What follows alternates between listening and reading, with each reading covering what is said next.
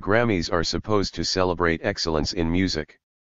But the Recording Academy misses the mark so frequently that they're almost a joke among music fans. As one old Simpsons line shows, the Grammys aren't considered to be as prestigious as an Oscar or a Tony. There are currently 80 categories, which dilutes the value of the awards. And they've made so many slip-ups that they're not easy to take seriously. But still, the Grammys hold a rarefied place in music. Chance the Rapper said he wanted to snatch the Grammy in a guest rap on Kanye West's Ultralight Beam, and then did, so it's a shame they get it so wrong so frequently. Here are the 20 most undeserving winners in Grammy history. Sheeran didn't even show up to pick up his Grammys. Ed Sheeran won 2 Grammys at the 2018 ceremony, the least deserving of which was in the pop solo performance category. Shape of You is a catchy but anemic pop song. It has nothing on Praying by Keisha, who did show up and gave a devastating performance of her song. A 20-year-old Eric Clapton song won instead of Smells Like Teen Spirit. Layla is a great song. There's no denying that. But it just doesn't make sense that Clapton's acoustic cover of his own song, 20 years later, beat Nirvana's Smells Like Teen Spirit, the defining song of a decade, in the 1993 Best Rock Song category. Kings of Leon should have never won over Beyoncé or Lady Gaga. Little more than an anemic one-hit wonder band, Kings of Leon had a remarkable stretch of Grammy success in the late 2000s, but the victories for Use Somebody went too far. At the 2010 Grammys, the band won the Best Record Award for Use Somebody, over Beyoncé's Halo, Lady Gaga's Poker Face, I Got a Feeling by Black Eyed Peas, and You Belong With Me by Taylor Swift. Fortunately, they lost the Song of the Year award to Single Ladies, Put a Ring on It, by Beyoncé. A cover album won Album of the Year over an Amy Winehouse classic. It's sweet that Herbie Hancock made a great album of songs covering his friend Joni Mitchell and that luminaries like Leonard Cohen, Tina Turner, and Norah Jones pitched in for the project, titled River, the Joni Letters. But shouldn't the Album of the Year award go to, something new? The category in 2008 had Back to Black from Amy Winehouse and Graduation by Kanye West. 2018's Best New Artist winner makes little sense. At the 2018 Grammys, SZA was the most nominated female artist. She wasn't expected to win all of them, but surely the Best New Artist category would be a lock. It wasn't. She lost to Alessia Cara. And while Cara is talented, she was featured on Logic's song 1-800-273-8255 and had her own single Here. SZA had one of the most critically acclaimed albums of 2017, with Control, and helped move R&B in a more relaxed yet addictive direction. A parody of John F. Kennedy won the Album of the Year award in 1962. Back in the early days of the Grammys, the Academy was more tolerant of non-music recordings winning major awards.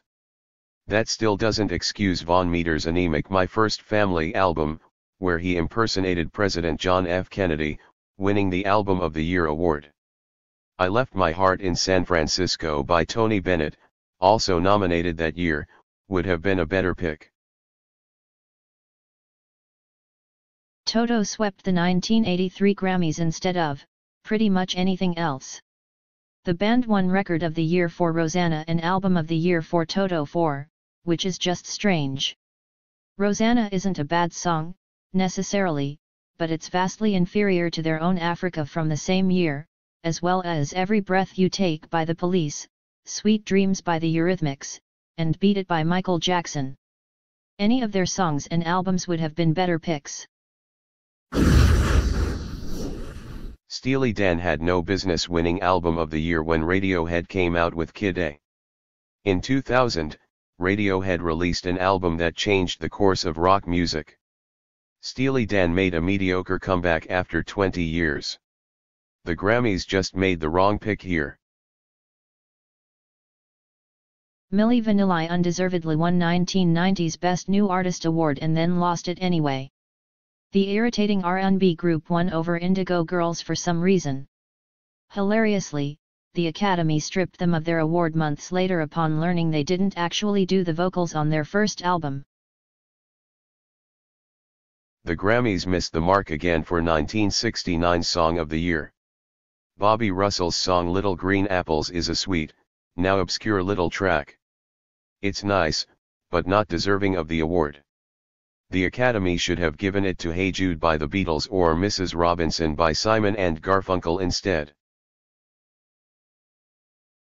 For one of the best ever years for music, a completely forgettable song won the Best Contemporary Song category for the 8th Grammy Awards for 1966 was an embarrassment of riches.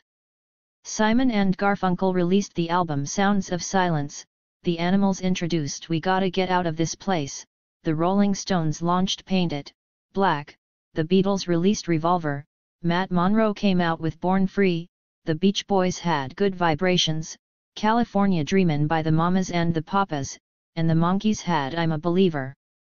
Which song won the Grammy? None of the above. The award instead went to a song called Winchester Cathedral by the New Vaudeville Band, a song so bland it runs out of ideas after the first 3 notes. Some Guys Who Weren't the Clash won 1977's award for Best New Artist. With apologies to the Starland Vocal Band, the one-hit wonder behind Afternoon Delight, The Clash is actually the best band that debuted its first album in 1977.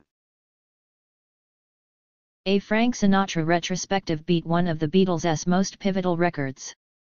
In 1967, Frank Sinatra won the Album of the Year Grammy for his 2-disc retrospective, A Man and His Music. It's kind of silly. While Sinatra is an all-time great, he won the award a year earlier, for September of My Years, so it doesn't make sense to give it to him again for a greatest hits compilation. The Beatles should have won instead for Revolver. Christopher Cross won instead of some of the greatest artists of all time. You know Christopher Cross? That artist played on the radio when DJs give up at the end of the day and just want to go home.